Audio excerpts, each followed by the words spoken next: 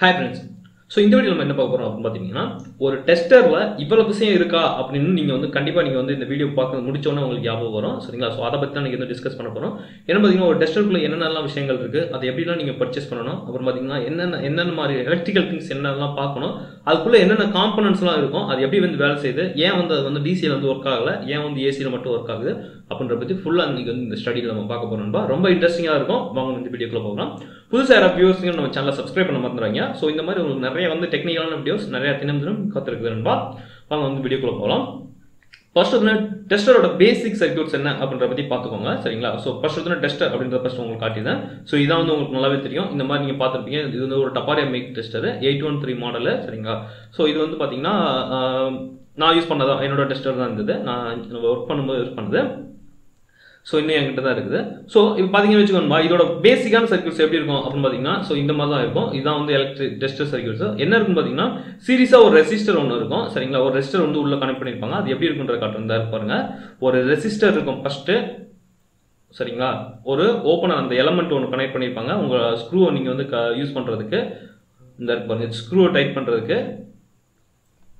இந்த ஏரியா அப்புறம் பாத்தீங்கன்னா உள்ள ஒரு நியான் பல்ப் ஒன்னு இருக்கு நண்பா சோ அந்த பல்ப் மேல எப்படி இருக்கும் பாத்தீங்கன்னா ஒரு டெர்மினல் வந்து ரெசிஸ்டன்ஸ் டச் பண்ணிட்டு இருக்கும் இன்னொரு டெர்மினல் என்ன பண்ணுவாங்கன்னா மேலே வந்து மவுண்ட் பண்ணிருப்பாங்க சரிங்களா ஃபுல்லா மேலே மவுண்ட் பண்ணிருப்பாங்க அந்த மேல மவுண்ட் பண்ணிருக்கிறது மேல வந்து என்ன பண்ணுனா ஸ்க்ரூ இந்த ஸ்ப்ரிங் இருக்கு இல்லையா அந்த ஸ்ப்ரிங்கோட ஓட்டை இருக்கும் இல்லையா அந்த ஓட்டை வந்து மேல வந்து கரெக்டா வந்து உள்ள ஃபீமேல் மேல் கான்டாக்ட் பண்ற மாதிரி வந்து டச் ஆயிட்டு இருக்கு நண்பா சோ நம்ம வந்து மேல இன்னும் என்ன பண்ணிருப்பாங்கன்னா இந்த ஸ்க்ரூ போட்டு டைட் பண்ணிருப்பாங்க இந்த ஸ்க்ரூ வந்து அட்ஜஸ்ட்மென்ட் அந்த ஸ்ப்ரிங்கோட அட்ஜஸ்ட்மென்ட்காக அந்த ஸ்க்ரூ வச்சிருப்பாங்க அதே மாதிரி நம்ம ஓபன் எடுக்கிறதுக்கு க்ளோஸ் பண்றதுக்கும் இந்த மாதிரி ஸ்ப்ரிங் அதாவது நம்ம இந்த மாதிரி நம்ம ஸ்க்ரூ பண்றதா வந்து ஈஸியா இருக்கும்னு சொல்லி எடுத்துப்பாங்க ஃபைனலா வந்து கிளிப் அப்படின்றது நம்மளுடைய பாக்கெட்ல வச்சுக்கிறதுக்காக இந்த கிளிப் வந்து யூஸ் பண்றாங்க சரிங்களா சோ இதான் நம்ம டெஸ்டரோட பேசிக்கான உள்ள இருக்கிற மெட்டீரியல் ஐட்டங்கள் சரிங்களா சோ இப்போ இந்த சர்க்யூட்ஸ் வந்து எப்படி இருக்கும் அப்படின்னு பாத்தீங்கன்னா இதே மாதிரி தான் இதுல எப்படி இந்த சீரிஸ் ஃபர்ஸ்ட் வந்து ரெசிஸ்டர் அப்புறம் பாத்தீங்கன்னா ஒரு நியான் பல்ப் அப்புறம் பாத்தீங்கன்னா ஒரு எலிமெண்ட் அப்படின்றது ஒண்ணு கிடையாது நம்ம ஒரு கான்டாக்ட் தான் நம்ம எக்ஸ்ட்ரா ஒரு கான்டாக்ட் தான் அதுக்காக தான் யூஸ் பண்றோம் சோ இதோட ஃபங்க்ஷன் என்ன அப்படின்னு பாத்தீங்கன்னா ஃபர்ஸ்ட் வந்து ரெசிஸ்டன்ஸ் என்ன பண்ணுது அப்படின்னு பாத்தீங்கன்னா அது வந்து உங்களுக்கு வந்து வோல்டேஜ் ரேட்டிங்கா ஆட்டோமேட்டிக்கா வந்து என்ன பண்ணுதுன்னா குறைச்சிருது ஐ மீன் கரண்ட் வந்து லிமிட் பண்ணிருது ஐ மீன் வந்து பாத்தீங்கன்னா இப்ப இந்த பல்புக்கு போற கரண்ட் வந்து எவ்வளவு இருக்கும் பாத்தீங்கன்னா ரொம்ப குறைவா தான் இருக்கும் சோ பாத்தீங்கன்னா இந்த ரெசிஸ்டன்ஸ் வந்து இந்த கரண்ட் ஃப்ளோ வந்து அப்போஸ் பண்ணிருது சோ எல்லா வோல்டேஜும் வந்து எப்படி எந்த மாதிரி சர்க்யூட்ஸ் அப்படின்றத சொல்லி தான் பாருங்க நண்பா உங்களுக்கு ஒரு இது போடுறேன்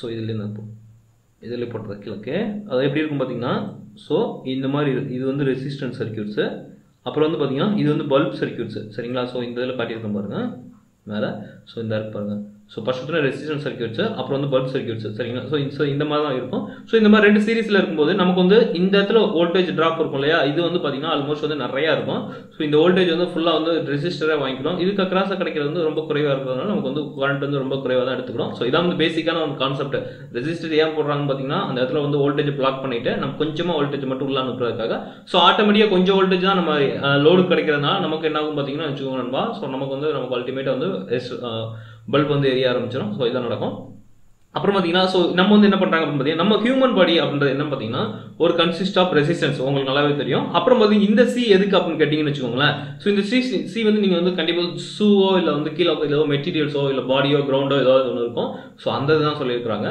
சோ அந்த இதுல பாத்தீங்கன்னா இதுல வந்து பாத்தீங்கன்னு வச்சுக்கோங்கப்பா இப்ப நம்மளுடைய சி கெப்பாசிட்டன்ஸ் இருக்கு இல்லையா ஸோ ரெசிஸ்டன்ஸ் ஒன்றும் பிரச்சனை கிடையாது ரெசிஸ்டன்ஸ் வந்து நம்ம உடம்பு வேறு மாதிரி இருக்கும் ஃபார் எக்ஸாம்பிள் இப்போ வெட்டா இருக்கு அப்படின்னு பார்த்துட்டீங்கன்னா நமக்கு ரெசிஸ்டன்ஸ் கம்மியாக இருக்கும் அதிகமாக இருக்குன்னா நமக்கு வந்து அது அதிகமாக இருக்கும் அந்த மாதிரி இருக்கும் ஸோ அதனால அது ஒன்றும் பிரச்சனை ஸோ அதுலேயே வந்து நமக்கு ஈஸியாக வந்து கரண்ட் ஃப்ளோ ஆயிரும் ஸோ ஆனால் இந்த கெப்பாசிட்டன்ஸ் இருக்கு பார்த்தீங்கன்னா ஸோ இது வந்து ஷூ போட்டுக்கிறதுல பார்த்தீங்கன்னா நமக்கு வந்து பார்த்தீங்கன்னா இது ஒரு கெப்பாசிட்டன்ஸ் ஆக்ட் ஆகிறதுனால உங்களுக்கு முதல்ல ஒன்று சொல்லியிருக்கேன் என்னன்னு பார்த்துட்டீங்கன்னா கெப்பாசிட்டன்ஸ் அப்படின்றதுல வந்து பார்த்தீங்கன்னா நம்மளுடைய கிரவுண்ட் கெப்பாசிட்டன்ஸ்னால என்னன்னு பார்த்தீங்கன்னா ஆட்டோமேட்டிக்காக கரண்ட் ஃப்ளோ ஆகும் ஸோ அதனால தான் நமக்கு என்ன பார்த்தீங்கன்னா ஃபைனலாக வந்து நமக்கு வந்து இந்த கரண்ட் ஃப்ளோ ஆகுறதுனால நமக்கு டெஸ்ட் வந்து க்ளோ ஆகுது நண்பா இந்த டியூ டு அந்த கெப்பாசிட்டன்ஸ் அது போட்டிருக்கனால தான் ஃபார் எக்ஸாம்பிள் இப்போ நீங்க வந்து நல்லா போட்டிருந்தீங்கன்னு வச்சுக்கோங்களேன் நல்ல ஷூ வந்து 11 kV அந்த ரேட்டிங் ஷூ போட்டிருந்தீங்க அப்படின்னு பார்த்தீங்கன்னா ஸோ டெஸ்ட் க்ளோவிங் வந்து ரொம்ப குறைவாக தான் இருக்கும் ஃபார் எக்ஸாம்பிள் சும்மா டெஸ்டே இல்லாமல் வந்து நீங்க ஒரு தரையிலேயே ஒரு மெட்டல் பிளாட்ஃபார்ம்ல இருந்தீங்க அப்படின்னு பார்த்தீங்கன்னா நல்லா டெஸ்டரோட நல்லா க்ளோ ஆகும் நண்பா ஸோ அதை நீங்க நல்லா அப்சர்வ் பண்ணி பார்க்கலாம் ஸோ இப்போ வந்து பார்த்தீங்கன்னா டெஸ்ட் வந்து பார்த்தீங்கன்னா ஏன் வந்து க்ளோ ஆகுது அப்படின்னு பார்த்தீங்கன்னா நம்ம வந்து என்ன பண்ணியிருக்கோம் அப்படின்னு பார்த்தீங்கன்னா இது வந்து நம்ம டிசி நம்ம அதாவது நியூட்ரல் டெர்மினல் வந்து நம்ம வந்து கிரவுண்ட் பண்ணியிருக்கோம் அதனால மனுஷங்க சிஸ்டங்கள் வந்து என்ன பண்றாங்க பார்த்தீங்கன்னா நியூட்ரல், அதாவது base to I mean ground அப்படி இருக்கும்போது என்ன பார்த்தீங்கன்னா ஸோ கரண்ட் சப்ளை நமக்கு எப்படி இருக்கும். ஃபார் எக்ஸாம்பிள் நான் உங்களுக்கு காட்டுறேன் பாருங்க. இது வந்து பார்த்தீங்கன்னா நியூட்ரல். ஸோ நியூட்ரல் என்ன பண்ணியிருக்காங்க, கிரவுண்ட் வந்து இப்படி கனெக்ட் பண்ணியிருக்காங்க. இப்போ நான் வந்து நிற்கிறேன். ஸோ இந்த இடத்துல நான் வந்து நிற்கிறேன். ஸோ நிற்கும் போது என்ன ஆகும் பார்க்குறேன் பாருங்க. காய்க்கிறேன், நான் வந்து இந்த இடத்துல நிற்கிறேன்னா ஆல்ரெடி என்னோட பாடி என்ன ஆகுது பார்த்தீங்கன்னா கிரவுண்டில் வந்து கனெக்ட் ஆயிடுச்சு. ஸோ அப்போ நான் இதை வந்து டச் பண்ணும்போது என்ன ஆகுது அப்படின்னு பார்த்தீங்கன்னா ஸோ என்னோட அதாவது கரண்ட் ஃப்ளோ எப்படி இருக்கும் பார்த்தீங்கன்னா ஸோ இந்த வழியாக இருக்கும். ஸோ இப்படி வந்துட்டு என்னோட பாடி வழியாக வந்துட்டு பாடின்றது ரெசிஸ்டன்ஸ். ஸோ ரெசிஸ்டன்ஸ் வழியாக வந்துட்டு அந்த கெப்பாசிட்டர் ரீச் பண்ணிட்டு ஸோ கரண்ட் ஃப்ளோ ஆகிட்டு இந்த மாதிரி சோர்ஸ் வந்து ரீச் பண்ணிடும். சரிங்களா? ஆனால் ஸோ ஃபைனலாக நமக்கு வந்து ரெசிஸ்டர் வந்து க்ளோ ஆகும். ஆனால் டிசி சர்க்யூட்ஸ் எடுத்துட்டீங்க அப்படின்னு பார்த்தீங்கன்னா ஸோ கதையே வேற. டிசி சர்க்யூட்ல வந்து நெகட்டிவ் வந்து நமக்கு வந்து என்ன பண்ணிருக்க மாட்டாங்கன்னா கிரவுண்ட் பண்ணிருக்க மாட்டாங்க. அது உங்களுக்கு நல்லாவே தெரியும். ஸோ ஏன்னா நெகட்டிவ்ல பார்த்தீங்கன்னா நெகட்டிவ்ல ஒரு பொட்டன்ஷியல் இருக்கும். ஸோ எர்த் ஒரு இது வந்து ஒரு எர்த்னு எடுத்துக்கோங்க நண்பா. ஸோ கிரவுண்ட் டெர்மினல் எடுத்துக்கோங்க. Earth to negative to earth அப்படின்றத வந்து நீங்க மெஷர் பண்ணி பார்த்துட்டீங்க அப்படின்னு பார்த்தீங்கன்னா சம் பொட்டன்ஷியல் வந்து அதில் எப்பயுமே அவைலபிளா இருக்கும்.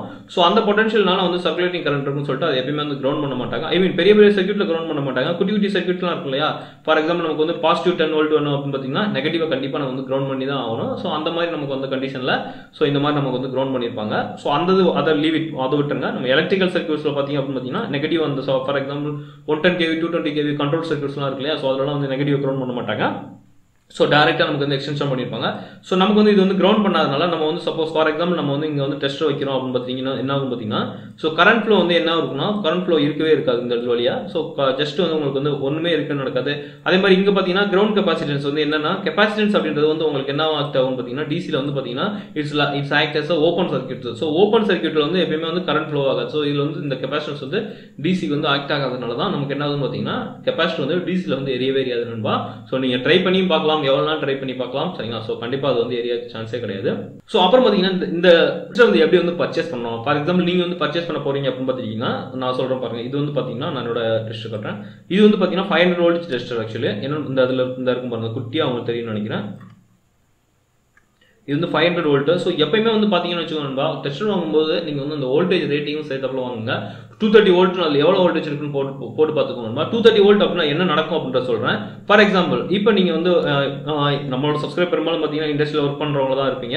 ஸோ நீங்க இண்டஸ்ட்ரியில் ஒர்க் பண்ணிட்டு இருக்கீங்க அப்படின்னு பார்த்தீங்கன்னா அதுல வேரியஸ் வோல்டேஜ்லாம் இருக்கும். ஃபார் எக்ஸாம்பிள் சில வோல்டேஜ் வந்து பார்த்தீங்கன்னா சில சோர்ஸ் என்ன இருக்குன்னு பார்த்தீங்கன்னா 690 வோல்ட் சோர்ஸ் இருக்கும். ஸோ நான் ஃபார் எக்ஸாம்பிள் நான் வந்து பார்த்தீங்கன்னா 690 வோல்ட் சோர்ஸ் வந்து ஃபேஸ் டு நியூட்ரல் வோல்டேஜ் எவ்வளவு இருக்கும் அப்படின்னு பார்த்தீங்கன்னா 440 வோல்ட் இருக்கும் நண்பா. 230 வோல்ட்லாம் இருக்கு. 690 volt face to face வோல்டேஜ்ல 440 volt இருக்கும் ஃபேஸ் டு கிரவுண்ட் வோல்டேஜ். அதாவது 690 சோர்ஸ்ல இது பாருங்க, ஃபேஸ் டு ஃபேஸ் வந்து 690 வோல்ட் இருக்கு அப்படின்னு பாத்தீங்கன்னா ஃபேஸ் டு கிரவுண்ட் எவ்வளவு இருக்கும் அப்படின்னு பாத்தீங்கன்னா 440 வோல்ட் இருக்கும். ஸோ இதான் வந்து நார்மலான காம்பினேஷன்.